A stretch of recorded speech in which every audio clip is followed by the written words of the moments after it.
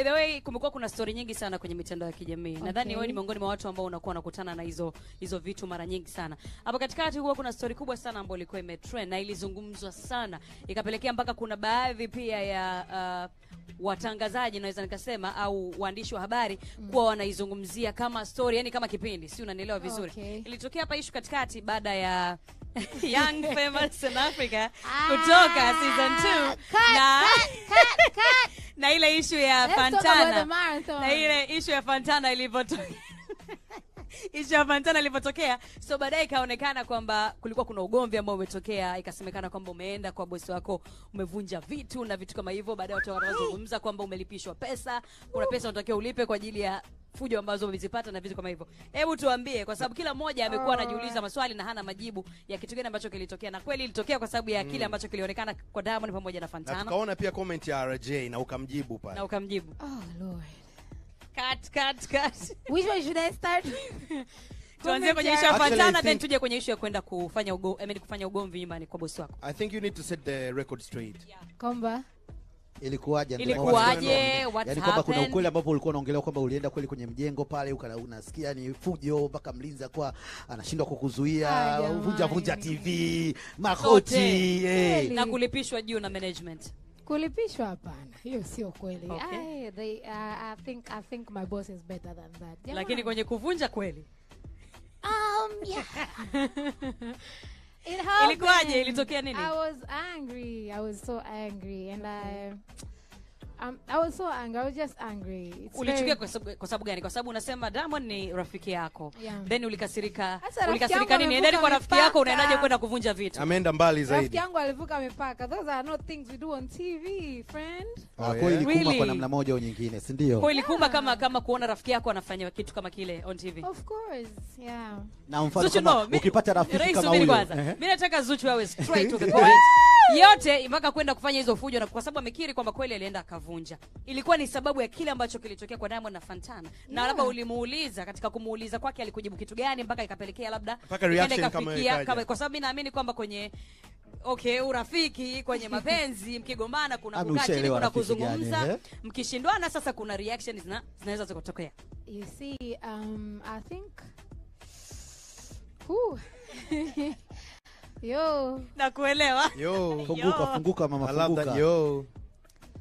I think actually nilikuwa nyumbani kwake. Okay. So this is what happened. I was busy cleaning the room and nilikuwa napanga sunglasses na nini.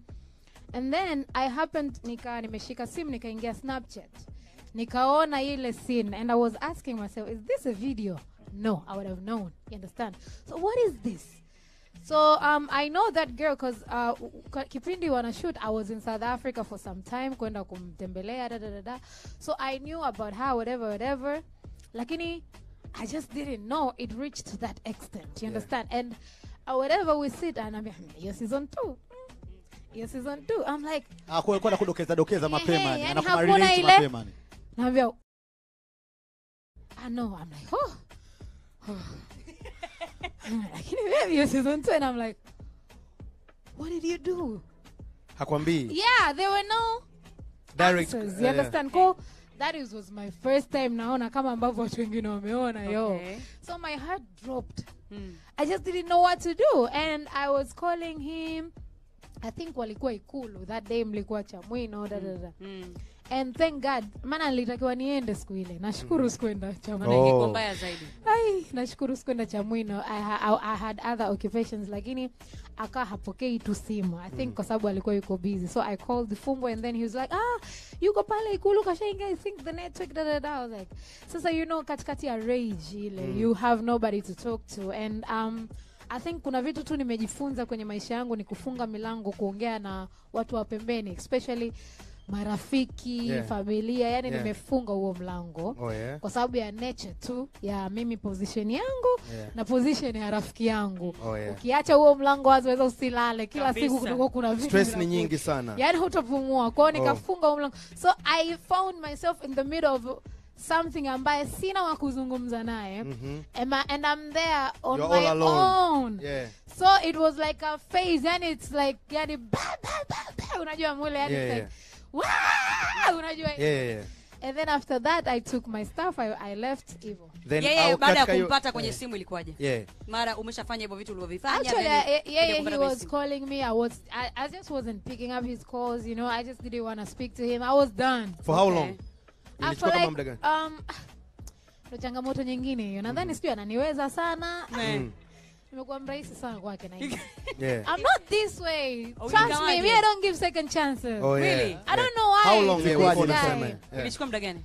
Actually, sikupokea simu yake ile siku nzima, and then akaja kunipigia around kama saa 9 ya usiku huku, kama siku nataka kubadilika. Ndo nikapokea after him calling me like the whole day ananipigia, you know. So he was like in the middle of meetings, akitoka ananipigia, so I picked up. I said what I said, you know. Na wakati huo alikuwa ameshapata taarifa ya kitu gani ambacho umekifanya au bado hajapata taarifa? Nilimtumia video kwa sababu nilivyoona kule Snapchat ilibidi niingie Netflix kuitafuta sasa movie. What is this? So nikaona so this is it. You understand? Kwa hiyo ile ndio ikazidi ujifanye feel bad zaidi. Yeye alikwambia nini? Yani alikutia pale gani? Unajua kuna zile unajua ushaona hiyo kitu, umeshafanya fujo, ushamcheke, and then anakupigia simu, umepokea kama unavyosema kwake una kidogo unakuwa kama pilitoni. Alikupa sumu gani mpaka kwa bwana acha iishe tu, maisha mengine endelee? Unajua Ray, I'll say this once and for all. Kwenye maisha yangu mimi nilikuwa mtu hivi. Rafiki, baba, ndugu, ukinikera nafuta napotezea. I was like that. Yani I delete you in my life. Utakuwepo, sitakuchunia kwa sababu si hold grudges. I don't hold grudges. I'm very easy to please actually. Lakini tu kuna distance na itengeneza ambao hutokuwa mtu wangu tena. Lakini sasa as you grow you learn kwamba mtu unayempenda zaidi ndo atakayekuumiza kuliko wote. So at the end of the day I'll remain single forever. Au nitakuwa mpweke forever, nitakuwa bila rafiki forever. Nitakuwa mjane mkiwa sina mama, kwa sababu the people you love the most are the ones that are going to hurt you the most. I'm not saying you should condone disrespect. You understand? I'm not saying that because I'm a figure out there. People are looking at me like kama kioo. Do not condone disrespect. Lakini there are various reasons to why I'm staying in whatever situations that I'm in. I might be blinded in love, but I don't feel like I'm that dumb to be that blind. You understand? So I feel like kwa maelezo yake alonipa ilichukua muda kuifuta, actually niseme uongo, lakini ilifikia point nikaamua kumsamehe. Maelezo hayo ambayo sasa ambayo na katika hiyo situation like so far umejifunza nini in case rafiki yako ikitokea tena, like umejiweka kwenye position gani next time? Sina chochote. Nadhani ni vizuri kwenye mapenzi mtu akaa huru kufanya chochote anachotaka. Kwa hiyo yeye kama kaamua kuwa hivyo, mwache aamue kuwa hivyo. Afanye kwa uwezo wake. Siku nitakayojiona nimechoka, tamwacha. Hiyo inakutengenezea peace of mind. I think kuliko ukae stress over what is he gonna do. Oh, don't do this. Ni bora ukae umuone mtu by their true colors. You understand? Na uamue sasa kujiadjust. Kwa sababu sisi wanawake sometimes tunaweza kujiadjust kutokana na maisha ya mwanamume. Kwamba okay, huyu ni mtu wa design hii, acha mimi nijiadjust nikae hapa ndo tutaendana. Kama nikiona haiwezekani kujiadjust, then kuna maisha mengine tutatafuta, itakuwa tu sio risk yangu. Unyama sana.